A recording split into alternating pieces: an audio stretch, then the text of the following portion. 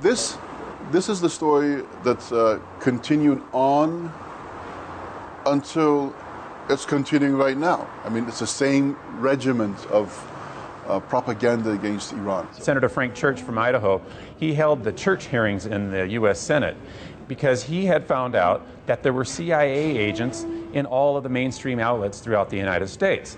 At the time, they had identified 300 agents, and it's probably even more than that. So the mainstream media in the United States is tightly controlled. It's a tightly controlled propaganda machine. I happened to work with CBS News before the revolution occurred. I witnessed how the image of Iran changed in foreign news reports. I witnessed how Iran became a demonic target through the past 35 years. So yes, there's quite a difference between what the reality is in Iran and how it's portrayed for the Western eye.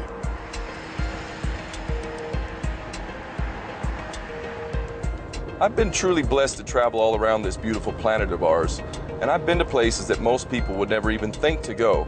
And this is largely because the mainstream media portrays people in places like Iran and Palestine as evil, as hating the West, as wishing that we would all perish and die. This is absolutely untrue, and the fact is, in places like Palestine and Iran, you're going to find the most generous and hospitable people that you will ever meet. They say in America, you want to kill all of us.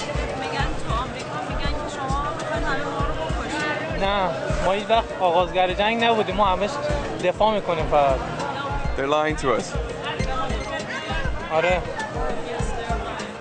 So here I am standing in front of the Christian church. Directly across the street, we've got the Zoroastrian temple. Down the street that way, we've got the Jewish synagogue. And of course, we've got mosques here as well.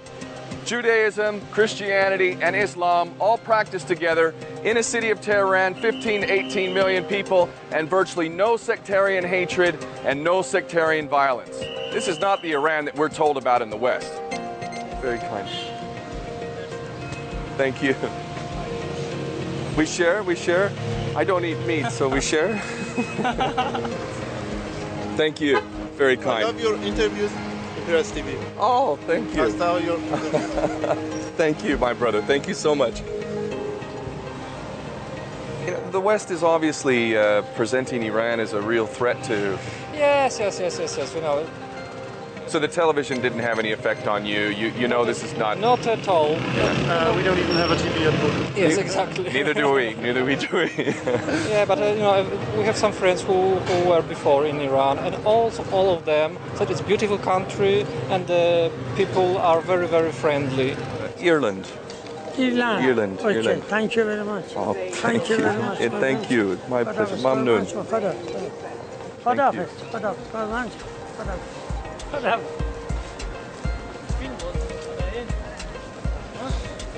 It's just, you know, this is the kind of thing that you see in Iran. It's just lovely people, genuine, real, and, you know, it's just so completely contrary to what we're told. It is really criminal the way that Iran and its people are misrepresented. Indeed, a clash of civilizations is being cultivated by a morally bankrupt Western matrix of power that is willfully, intentionally, committing fraud against the people by justifying insane policies that support Israel at all costs.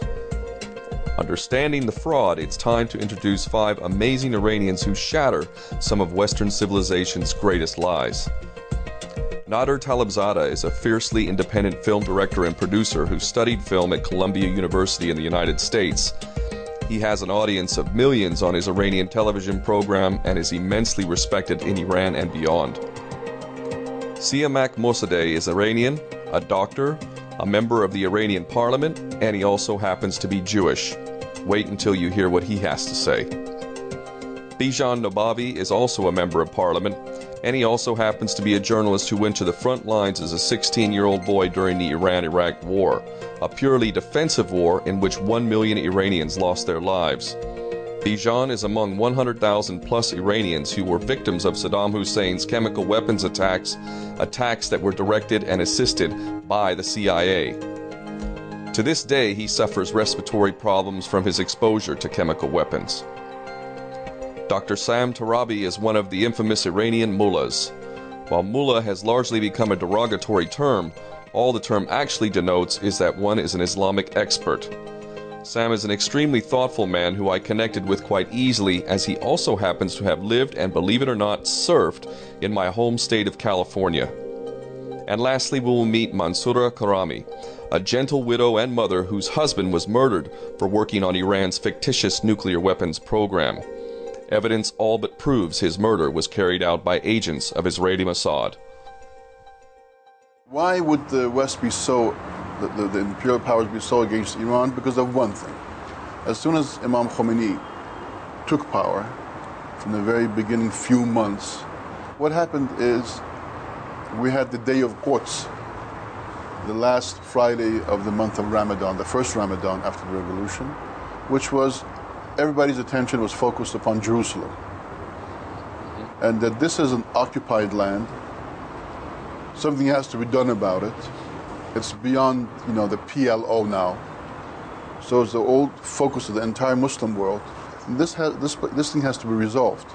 So the day of Quds, the day of Palestine, the day of Jerusalem, started at the last Friday of the Ramadan of the first year the Islamic Revolution began, and a simple countdown began. And this ticking of the clock and this attention focused on Israel became paramount. And very quickly, the Zionist regime took the lead in a very strategic way to demonize Iran, and they've been doing it ever since. So that's the starting point. Iran has a history of being hospitable to Christians and Jews. Nebuchadnezzar tried to destroy the Jewish people. They took refuge with the Persian king. So the Jewish people know very well who we are. It may be interesting for you. For example, 4 years ago, Israeli government says that I would pay $20,000 to each Iranian Jewish people who immigrated to Israel, but no one responds to this because we think that our identity is a historical identity. We are Iranian and we are Jew, and we are as much as Iranian as much as we are Jew. If you Iranian Jew go to Israel, they usually want to come back to Iran, or you want to go to USA or UK, because the culture of the Israel, which is based on a part of a sort of racism, cannot be tolerated by Iranian Jew. I think that Zionism and anti-Semitism are sibling brothers. Because both of them say that Jewish people are different from other people.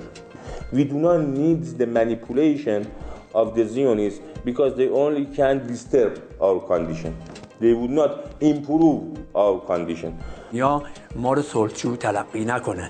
من فکر میکنم صلحجوترین ملت‌های دنیا ایرانی ها هستن و بسیاری از نقاط کشور ما در شمال و جنوب به تصرف دشمن در اومده.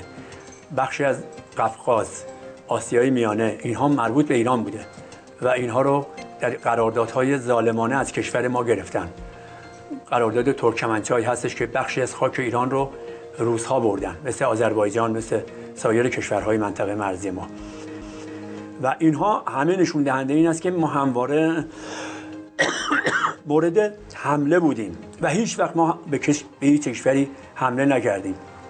در اسناد سازمان ملل متحد یونایتد نیشن هم همینا هست و ایرانی ها به عنوان صلحجوترین کشورها مطرح بودن و ایرانی ها دارای یک تفکر و یک فرهنگی هستن که بیشتر به اصطلاح نفوذشون رو در دنیا از طریق فرهنگی، یعنی نفوذ صلح طلبانه. تاریخ تمدن ایران نشون میده که ملت ایران ملت صلحجویی بوده.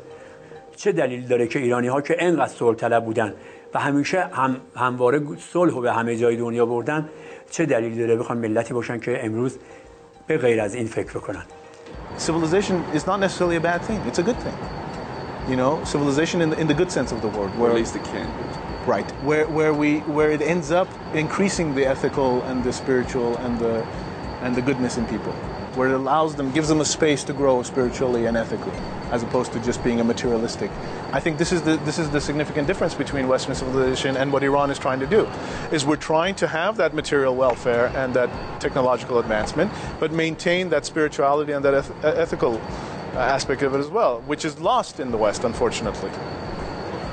During the Iran-Iraq war, the Iraqis used chemical weapons on us. Everybody knows this. It's not, propaganda. It's a fact. It's an established fact by Western medical authorities that Saddam, with the help of the Americans and certain European countries, used chemical weapons in the war. And we never retaliated, even though we had the ability to do that. But we didn't do it because of moral reasons. The reason why, the main reason why we don't have nuclear weapons is because it is immoral. That is actually the main reason why we don't have nuclear weapons. We have come to this conclusion, and this is reflected in the religious edict and in the religious guidance that we have from our scholars, and at the head of that, the supreme leadership, a clear edict forbidding the use of nuclear weapons because it is a moral issue. وقتی که آمریکا میاد یه تحریم رو دیکته میکنه و بقیه اروپایی هم انجامش میدن، بالاخره دستای همشون یک جا هست و به همدیگه کمک میکنن که سلطه داشته باشن. حالا من نمیدونم این سلطه به چه درد میخوره؟ مگه ما همه انسان نیستیم؟ چه فرقی میکنی با هم؟ توی دین ما سیاه و سفید نداریم، مسیحی و مسلمون نداریم، همه با هم برابر و یکسان هستن. It's made to seem normal that people face drone attacks, depleted uranium attacks, that this is put into a formula, a psychological warfare formula that keeps being amped up, this ISIL concoction. It's like some kind of Hollywood horror story. Understanding the magnitude of the fraud perpetuated by Western lackeys, it is a matter of integrity, if not survival, that we consign the myth of Iran as a threat to the rubbish bin of history. In the next episode, reality and intelligence will be our guide in identifying the very real threats to humanity and just how serious those threats are.